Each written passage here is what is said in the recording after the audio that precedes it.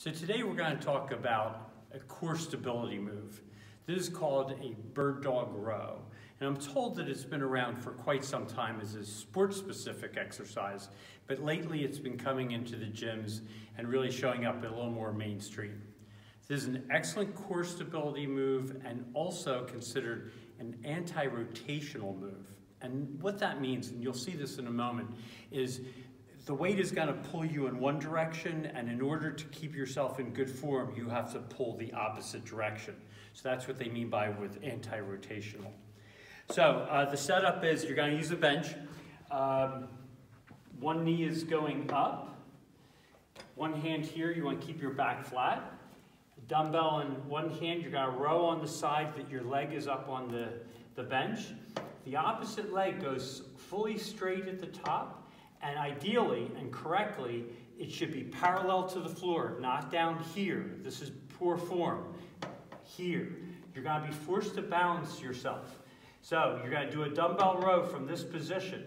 Hang the dumbbell down and then bring it up and let it come down. Now, going back to the anti-rotational mention, this is when you start really using a heavier dumbbell, you start getting pulled. Well, you have to use your trunk muscles, your obliques, to pull yourself back and keep yourself in position, right? So you'll do one side, you'll do 12 reps. Remember, keep that back leg up and straight, and then you do the other one. So you should be getting pulled here. If that weight is easy, the weight you start with, that was a 12, then go 15, 20. You really want to get a pull, so you have to pull yourself back around. So you're shifting with your obliques. So that is the Birddog Row. We've been using that a lot the last few months and getting really good feedback. Careful you don't get tossed off the bench.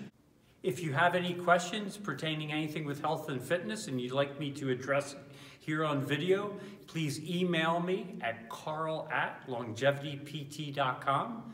Check out our website, longevitypt.com. Up in the upper right-hand corner is the social media buttons. Like us on Facebook. Check out our other videos on Instagram and on YouTube. And we'll see you again next time.